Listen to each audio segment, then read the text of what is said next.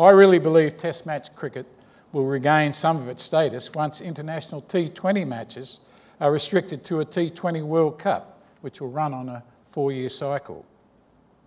And Wally Edwards, Chairman of Cricket Australia, believes ODIs should be called World Cup cricket, with every one-day game having an impact on which teams play in the next World Cup. He also believes that there should be no full members and associate members, only members. Everyone is equal and everyone has the right to qualify for any ICC event provided they win enough matches. And I agree with Wally.